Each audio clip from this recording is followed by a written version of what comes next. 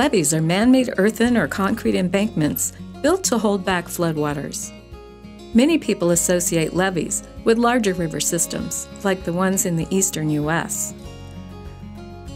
But in fact, levees come in different sizes to fit different types of rivers, and they are common in every state.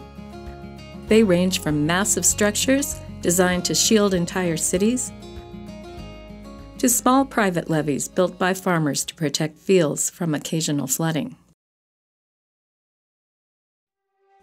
The presence of a levee in no way guarantees personal safety or property protection during a flood. The levee breach caused by Hurricane Katrina is a striking example of a devastating levee failure. Smaller but still damaging levee failures are not uncommon.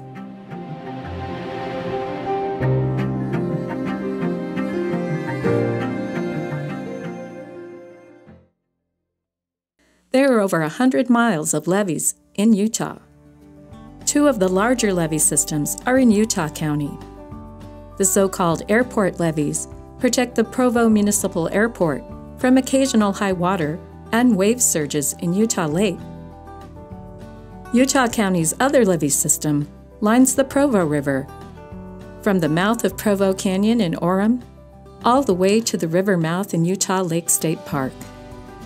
Beyond the levees lie homes, office complexes, shopping centers, and parks.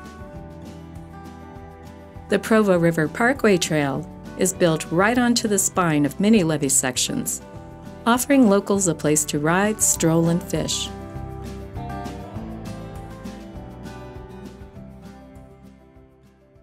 Levees helped protect Utah County during the 1983 flood. In that year, city and county workers and volunteers worked round the clock for weeks to save homes and property. But the water kept rising, threatening to overtop the levees. The Army Corps of Engineers helped raise and extend the levees while the floodwaters were still rising. We know that the Provo River will flood again. Localized superstorms that drop vast amounts of precipitation in a short amount of time are becoming more and more common.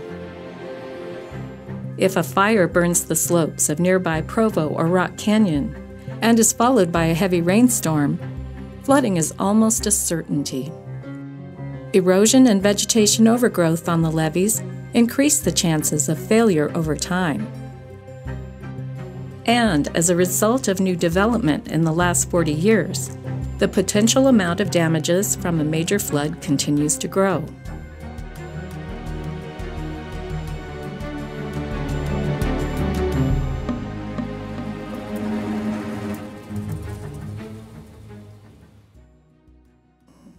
The Provo River levee system was not designed to be a permanent flood protection solution. But with reconstruction and careful maintenance, the Provo River levees could become sound enough to offer reasonable protection from most large floods.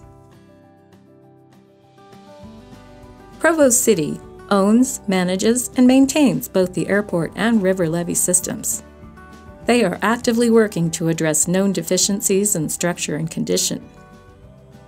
More than ever, the communities located in Utah's floodplains need sound levees and other forms of mitigation to help protect both residents and property.